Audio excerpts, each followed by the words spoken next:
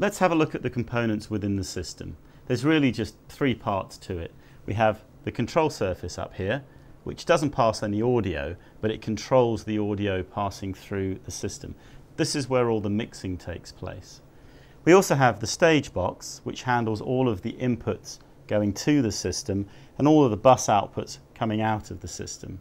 The stage box usually is located on the stage, and it handles all of the inputs coming from the stage and going from the console back to the stage. And over here we have the local rack, which houses the DSP engine for the whole digital mixing system. On the back of the local rack, which we'll see a little later, you also have some local patching points for inputs and outputs. What you have here on the VI4 is 48 inputs arranged in blocks of 8, labelled A, B, C, D, E, F over here. On the VI6, it's exactly the same, except you have an additional 16 inputs, giving you 64 inputs in total. On the VI4 system, you have 24 output buses. Now these are for your AUXes and group outputs and matrix outputs. And again, on the VI6, you have an extra 8 outputs, giving you 32 buses. A very good point to mention here is that every single bus on the system, whether it's a VI4 or a VI6, every single output has a physical connector. The stage box is connected from the stage to the back of the local rack using these two connectors here.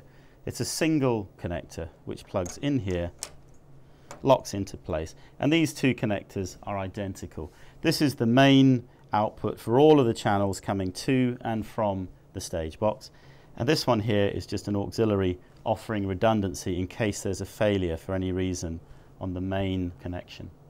So here we have the local rack, and this is located at the same place as the control surface, and it houses the DSP engine for the system.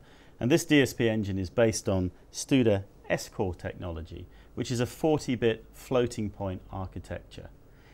Right, so now we're around the back of the local rack, where you can see there's a lot more I/O. Along this top row here, you'll see that there are 16 balanced line inputs. Below that, 16 balanced line outputs. Now, these are very useful for creating analog insert points, which you can then insert into any of the channels on the control surface. And later on in the DVD, you'll see how we use those. There are also 16 AES EBU inputs and outputs for connecting digital devices. Down in the bottom left-hand corner here, we see that there's the monitor A left, right, and center outputs, and monitor B left and right outputs. And this is very useful if the console is going to be used in a monitor application for driving a pair of wedge speakers or for simple near-field left-right monitoring. There are also some microphone inputs here for locally patching in microphones. Over here we see the cables that come from the stage box. You have two of these, as I explained earlier. One is for redundancy. Next to this we see this cable here, which handles all the control data that comes from the control surface.